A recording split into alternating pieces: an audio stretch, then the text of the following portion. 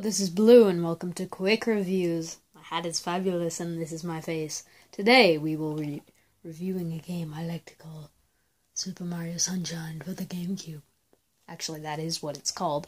Anyways, this game takes place on Isle Delfino, which is this nice place with piranhas with their large noses and Nokis, which nobody really cares about it. But anyways, the whole concept is the game is that you clean up goop.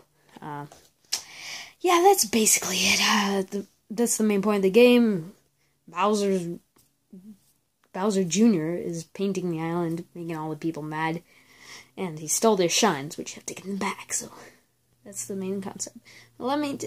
This game is so creative. It has a water jetpack, which is really cool, and it also has it's a beach theme, which is pretty cool, and there's a lot of fun levels, like an amusement park, a beach, some like foresty bay area, I guess, and also volcano.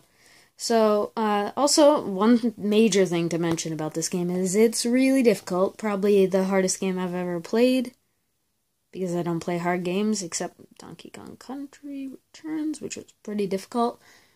But yeah, I have to say this game is pretty fun. It's also pretty glitchy with the collision errors. Oh my god, those secret levels. I recommend getting this game. I will give it a 8.5 out of 10 because it's very fun. Right amount, a little too much difficulty, but a good amount of difficulty and a lot to do. And that is all I have to say for my first review. So, goodbye, folks.